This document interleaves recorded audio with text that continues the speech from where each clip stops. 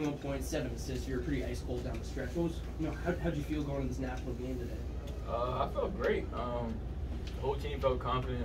Coaches put together a great plan for us, and we all believed in it and came out, executed, and was able to pull up this home win, which is great. 18 scouts in attendance today. Do you guys know anything about that pregame?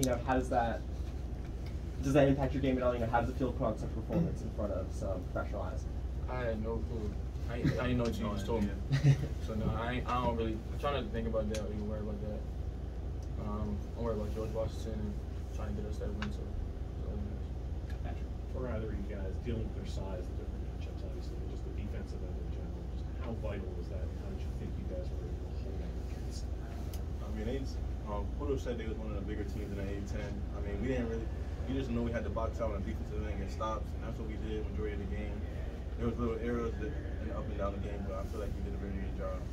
And then just on offense, with them having so much size, just being able to attack them off the dribble and get into the paint and make great decisions. I think that was really good for us. And once we got stops, getting out in transition and using our speed. And to kind of follow up on that for you, you obviously were able to get to the 10 a fair bit today.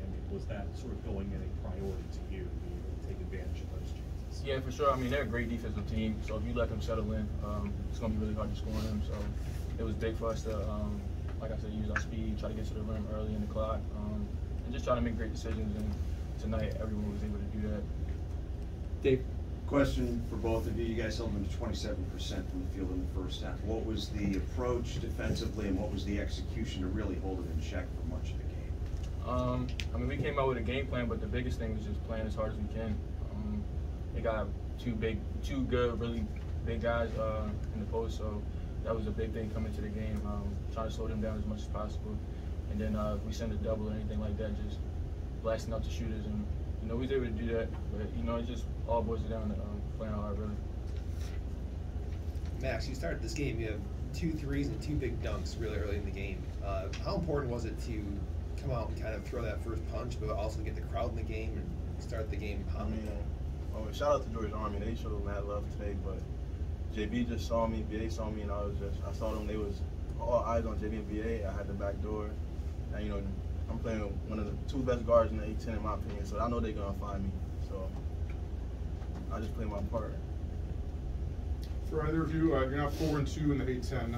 I know everybody wants to win the conference. Do you really think you can win this conference? 100%. I don't see why no one in the locker room thinks we can't. I think it's very possible. Very possible. Yeah, we just try to take it game by game, not go too far ahead and think about winning the conference. Just think about every day getting better and everything will handle itself. JB, talk a bit about your passing today. 7 assists just seemed like you were passing out of every double move through. Just like what was going right there? Just recognizing coverages and how they play me. Teams are going to try to get the ball out of my hands, so it's pivotal for me to make passes out of those coverages. And I got guys like Max and Ricky and BA and everybody on the floor running, and they all make shots, so it makes me look really well. They're able to hit looks and helps out looks.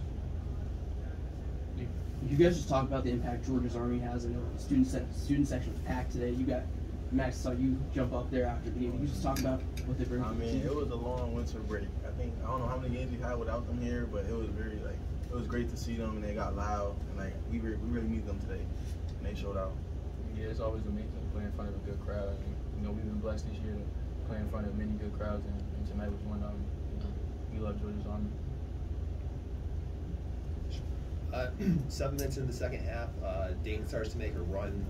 Holmes has a big dunk. Their crowd gets going on their side.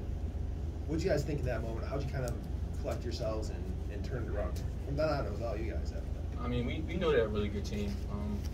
Picked them in the A-10, so we know they're going to make that run. And, they're not going to just lay down and let us, blow them out or anything like that. So, our mindset was just, we know they're going to make a run, but, when they do make a run, let's withstand and make a run back, and we was able to do that today. Any other questions for student athletes? All right, thanks everyone.